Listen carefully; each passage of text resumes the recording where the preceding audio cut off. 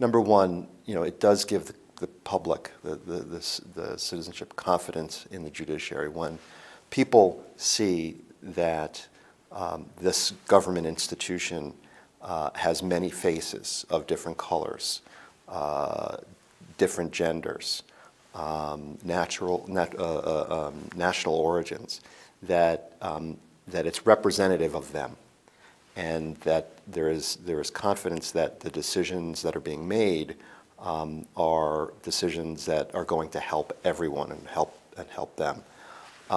So I think the public is more confident in the judiciary when it is diverse.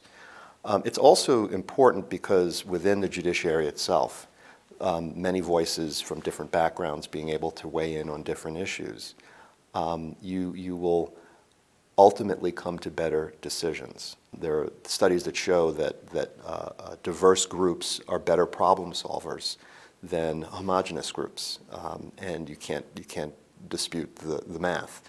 It's been proven. So when we have court governance issues or just issues of the day, the state of the law, where things are going, when you have judges of different backgrounds talking about that and reasoning through that together, you get a better result. There is no doubt about the fact that I think when litigants come in and they see judges of all different colors, from all different backgrounds, big firms, small firms, that matters. Because I think it gives people confidence that, okay, you got a shot in terms of fairness. But I think it also matters from the perspective of court governance. Because when you have people with different backgrounds and stuff, as the court is adopting policies and all, you have some say-so and you bring a different perspective. Because, we all come from different backgrounds and stuff. But having just people of different persuasions, genders, races, orientations, I think all that is important because you get a different perspective and everybody is not cookie cutter. So we don't all see things, the same way. And I know in our court, we'll have debates and stuff and everybody's voice will be heard. And, we'll take into account a lot of different things as we're making decisions. So I think that's why it's important. I didn't fully realize it until I got there. It's hard to visualize being something if you've never seen anyone who looks like you do it. I was fortunate enough to have a mother, African-American mother, who was a lawyer, as well as other African-American role models who were lawyers and judges. But most people in my community did not have that.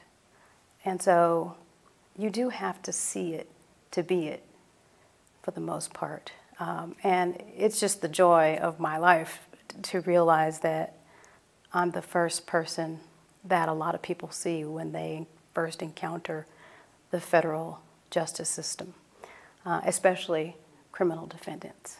It really hit me how significant that was when I first took the bench on my first month of criminal duty. The defendants, many of them African American, would come in and they would have their heads down and they would stand in front of me. And I would say, "Good morning, Mr. or Mrs. So-and-so." And they would look up. And this is arguably one of the worst days of their lives. But they would look up and I would just see their faces light up. And I just thought, wow, that is incredible, that during this terrible time for them, just seeing me sitting on the bench somehow gave them hope or gave them a perspective or a view of our justice system, that it's fair, that there are people who look like them on the bench. And one of the great things about being a magistrate judge in Brooklyn is the Eastern District of New York serves over 8 million people. Brooklyn itself and Queens are two of the most diverse places in the United States. And in our court, we have people who come from all backgrounds, all wealth. We have multi-generation Americans. We have new immigrants. But for the most part, we have people who have never been inside of a courtroom or a federal courtroom. And their first interaction with the criminal or civil justice system is with me or with another magistrate judge. And our system is one based on consent and confidence. It's not because the military or others say obey the laws. It's because people have confidence in the judicial system. And part of that confidence comes from seeing that the system is fair and equal, and that there's equal opportunity. And that comes from having diverse faces. My name is Frank Noel. I'm a magistrate judge in the District of Minnesota. Diversity matters for a variety of reasons. Primarily, I've been on this bench for 28 plus years, and today, more than ever, the future of the Republic depends on a strong judiciary. And there can't be a strong judiciary. The judiciary can't be strong unless it fairly represents all of the deep diversity of the American society that it serves.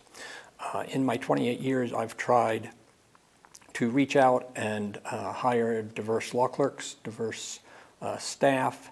It's very important that law clerks, courtroom deputies, probation, pretrial service officers, docketing clerks, everybody who interacts with the public is the face of the judiciary. And the face of the judiciary must reflect the diversity of the folks that it serves.